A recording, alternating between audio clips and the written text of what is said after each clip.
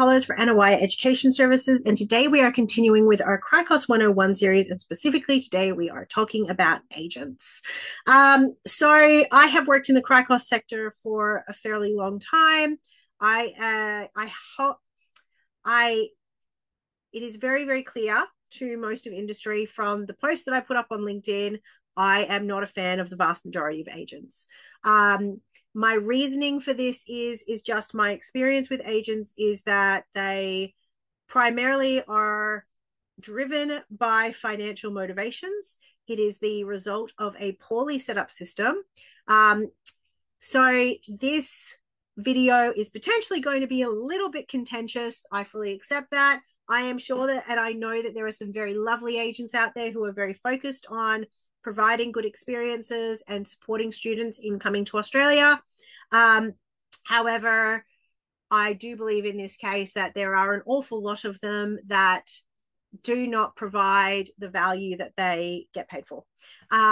So in general, what you can do is you can generally expect to pay agents anywhere from 20 to, and I kid you not, 50% of the qualification costs of the tuition fees for students.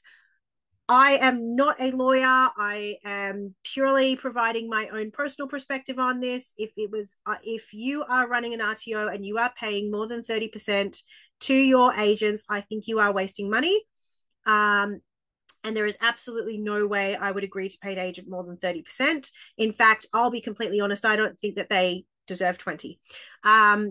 So again, I know this is potentially controversial. However, at the end of the day, the job of the agent is to provide a referral to the RTO. They should not be doing the enrollments. They are not providing any of the training and assessment. They very rarely provide any student support services. So while, as far as I'm concerned, I consider them a necessary evil in our industry.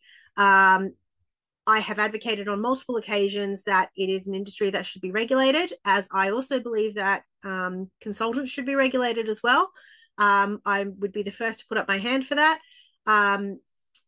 But if you are a quality provider and you are working with agents, I would be playing hardball. Okay. Now that does mean that you are going to miss out on particular markets. You are going to miss out on potentially growing your numbers as much as you would like. But my advice to RTOs is to always be very selective with the agents you are working with. Be very clear in your expectations with them, because the standards in and around this are very, very clear. And to be honest, agents are one of the reasons why CRICOS is such a high risk area. So register under the standards, and there is a specific standard 4, which relates to education agents. It says education agents are an important part of the international education sector in Australia. Registered providers must ensure that their education agents act ethically, honestly, and in the best interest of overseas students, and uphold the reputation of Australia's international education sector, of which I think most of the agents do not do a good job of this. So as a registered provider, you have to do a couple of things. You have to have a written agreement with each education agent that you engage with, okay? That written agreement has to be maintained in 2 separate systems, okay? Because it is considered a third-party agreement. It is a body under the RTO standards that is acting to support marketing and recruitment in your organization. So therefore, it has to be registered as a third-party agreement in ASQUANet, okay? It also has to be entered and maintained in the PRISM system as well, okay? So you've got 2 systems that you have to report this agreement in, and both of those systems require you to have a written agreement with every single education agent that you engage with, okay? You also have to ensure that the education agents that you engage with have appropriate knowledge and understanding about the Australian International Education and Training Agents Code of Ethics, okay? And there is like an online course for that. It's relatively easy for agents to demonstrate that they have completed that course. And most agents are very, very good about regularly undertaking that required training. You then have to ensure that education agents act honestly and in good faith. And you have to take immediate corrective action, or terminate a relationship if an agent is not complying with the national code. And you cannot accept overseas students from an educational agent if you know or suspect that the education agent is engaging in unethical recruitment processes. Now, this is my, again, I am saying out loud, I have a bias. It is a negative bias. It is based on personal experiences. So here are some of the things that you need to be aware of that I have seen over the years of working with agents. Agents lying to students about the requirement to attend classes. Agents lying to students about the requirement to do their assessments. Agents actively selling assessments to international students.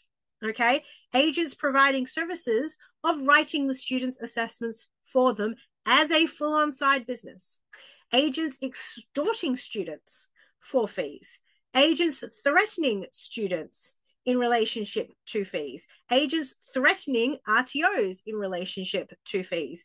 Agents actively working against RTOs to move them from one RTO to another to get more money for themselves. Okay, again, this is purely my experience with agents. I have had very few positive experiences with agents, and that is what taints my opinion of them. Okay, as I said, I have had a few experiences with good agents, but the vast majority of them have been combative, and it has been solely focused around, I can sell you these international students, and I think that habit is disgusting. I hold no qualms about that. And if agents don't like me for it, I don't care. This is why I don't run an international college anymore.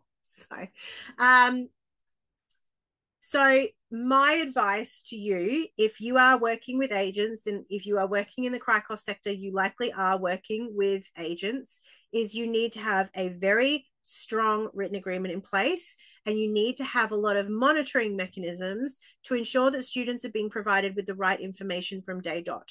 Okay, things like agents cannot come up with their own marketing materials, they use your marketing materials. Things like having lots of videos available online for students to engage with correct information about your courses before they enroll.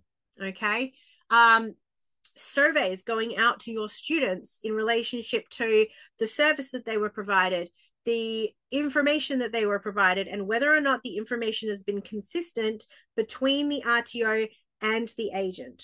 Okay, so you can raise a survey and you can go, were you provided with enough information prior to enrollment? Was there anything that you didn't know? Did you receive any conflicting information prior to enrollment? All of these sorts of things. Once the students get on shore, they're generally pretty open and honest about what they were told beforehand. As I said, there are certain agents that I know are still operating in industry that are selling a service to their students of completing the students' work or selling them the assessments. That is just something that you just constantly need to be aware of. There is a huge amount of plagiarism in probably more so in the CRICOS sector of vet than there is in the general vet sector.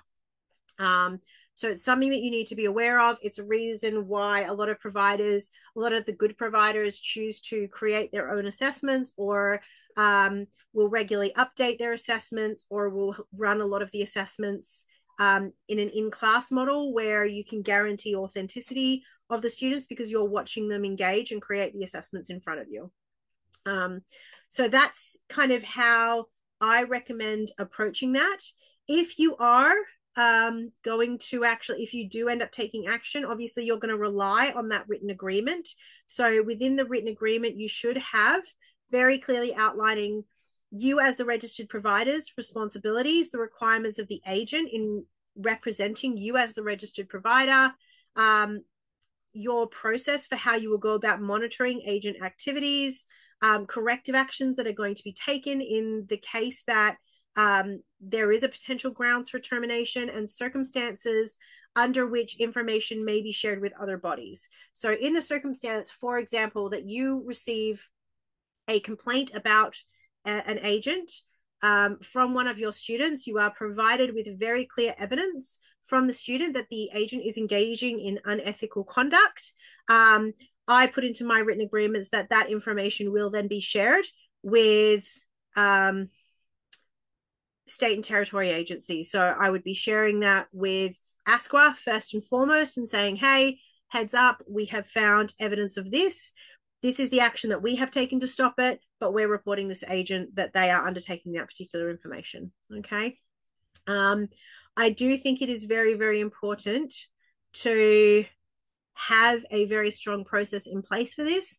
I believe that if you want to establish a reputation as a quality RTO, you need to be very choosy with the agents that you choose to work with.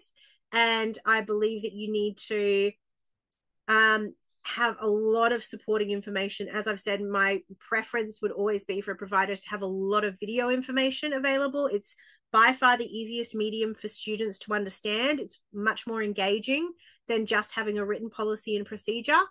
And particularly for younger generation students that are coming through, for millennials and for Gen whatever we're coming up to now, having short, sharp videos explaining your policies, explaining your courses, explaining why you're different from other providers, and focusing on how you support students to have a really immersive experience in Australia is a much better way of going about growing your student numbers than just having agreements with a bunch of dodgy agents who are going to sell you a body and really not care about it any more than that. So again, I preface this all with, this is my personal information. This is not representative of anybody or anything like that. This is purely based on my personal experience with agents within the vet sector. And it is my strong recommendation to any CRICOS providers that anytime you are working with a third party, understand that you are working with somebody who is representing you and has an ability to impact on your reputation and an ability to get you into trouble with the regulator, and who is representing the Australian international education industry as a whole. We have struggled to build a quality reputation in particular sectors because of the actions of RTOs, agents, and students combined, but the financial factors driving agents' actions within the sector are really, really poorly managed. So I would hope that would be one thing that we will see change over a period of time. However, we haven't seen it change in the last 15 years. And if anything, the rates that agents are expecting to be paid purely for an enrollment are simply not viable for the vast majority of RTOs. If you are paying an agent 50%, I struggle to see how you can provide a quality course that is going to be compliant, that's going to provide the student with a good experience, because you are giving all your profit away to somebody who's literally just getting the student into the country. And not that that's a small or not an easy task, but it's certainly not worth $5,000, you know, or $10,000, which is what you're going to be giving them if you're giving them 50% of the course fees for the first year. So that is my personal advice. Again, I do realize that this was a very, very controversial episode, that it probably seems that I'm very biased against agents. I am very open and honest in my bias against agents. I don't like them. I don't like what they contribute to our sector. I recognize they're an important part of our sector. However, it is always a buyer beware sort of a circumstance, very similar to dealing with consultants. There are some really fantastic consultants. There are some really fantastic agents, but there is also a lot of consultants that are not qualified. There's a lot of agents that are really just seeking dollars, and they do a lot to take away from the quality of our sector. So it's always a buyer beware situation. Please go in with your eyes open. Hopefully this video has helped you a little bit with that. I'm sure I'll probably get some thumbs down for this episode from agents out there. Don't really care. That's not who I'm here to work with. That's not who I'm here to support. I'm here to support you guys as the RTOs, trainers, vocational education training practitioners. I hope you guys found this helpful. If you did, give it a thumbs up, smash the like button, make sure you're subscribed, make sure you hit the notifications button so that you never miss an Anna Wire episode. If you have any questions, concerns, or comments, please whack them below. We're always happy to receive feedback, and it's the best way that you can actually help promote our channel. If you do like all of this content, thank you very much for listening to me. My name is Lauren Hollows for Anna Wire Education Services.